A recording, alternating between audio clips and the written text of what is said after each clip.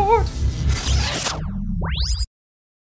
A story that personally has me very excited is that water has been confirmed on Mars. It's been found in the deeper craters on the Martian plateau, and there's water on Mars, people. There's no water on Mars. There was once water on Mars. Water has been confirmed to have once existed on Mars. In the deeper craters and plateaus of the Martian atmosphere, water has been discovered in its thickened hydrostatic formula. No. Don't add too many goddamn details if you know nothing about this story. They're looking at rocks. It's a bear. I mean, what is he gonna have to say anyways? Right? Like it was something to say? What do you mean, what kind of bear? What kind of bear? What kind of bear? I don't know. It could be any kind of bear. I don't know. Maybe it's a really personable bear. She's our temporary sports broadcaster. We don't think she's going to stick. Oh, let's watch. The Ducks got spanked so hard, and I think they liked it. Watching them throw the ball halfway across the field was just so exciting. I love football. I don't think we can show that on the air. That was, Does that woman actually work for the network? I've never seen her before. I certainly can't forget her now, though. I don't think you should be filming. Hello! It's a delivery guy. Thanks, man. No problem. Thank you very much. Alright. You want a copy? No, I'm all set. And now, a roller coaster that will actually kill you.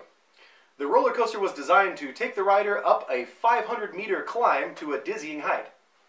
Apparently, what will happen is that riding on the roller coaster will actually cause your organs to fail. Is that correct? No, have you seen the picture of the fucking thing? Certainly not. Holy shit. Wow. The idea behind the coaster is that the G-forces actually separate your heart and lungs, causing a euphoric state as your body is dashed to pieces. And if the first drop doesn't take you out, the next 6 loops probably will. That sounds horrible. Why do they call it the Euphoria coaster? They don't call it that. That's completely in your head. It's called the euthanasia coaster. Oh, that makes a lot more sense. Euphoria is a state of bliss. Euthanasia is a state of death.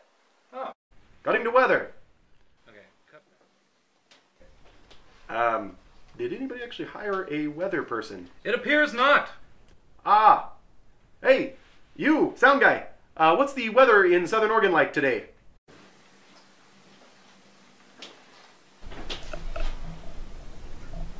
It's kind of drizzly. Pretty rainy. Rainy in Southern Oregon. Well, it's always raining somewhere in Oregon. It's a pretty good bet. It certainly is. Oh, that was fun. Water down dwarves. An epileptic. That's not what it says. I'm pretty sure that's pretty close to what it says. Pretty sure you need glasses. I don't need glasses. I have eyes like an eagle.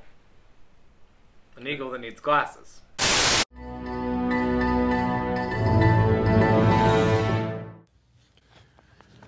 Are you awake and incredibly high? Well, me too. Tune in to RVTV's new amazing broadcast, Southern Oregon News Network. I believe that's federally illegal.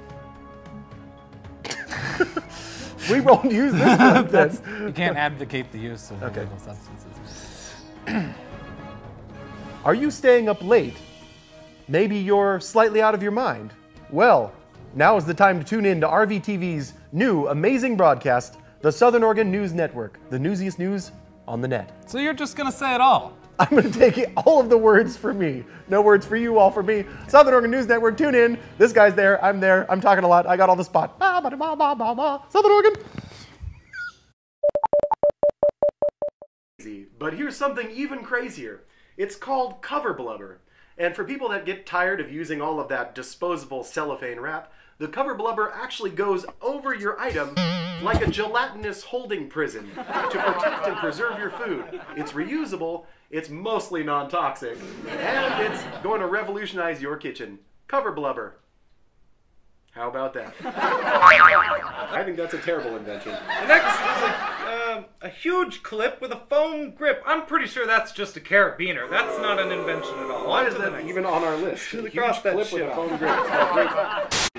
Guys, I'm open towards me.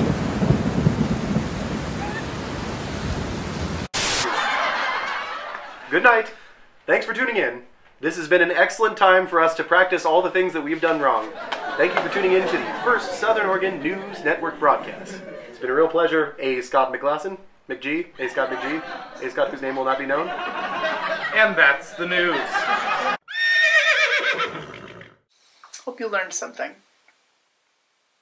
I didn't. Next time on the Southern Oregon News Network.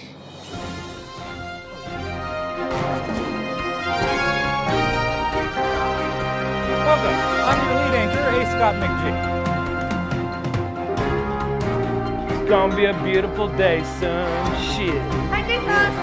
Damn, girl. That's what I'm talking about. Come over here, let me talk to you a little bit. I'm Donna Cleveland, and this has been the Nympho News. Aren't you? I feel the same way. When I was your age, I took up the drink. That made me strong. And that's the news. Son.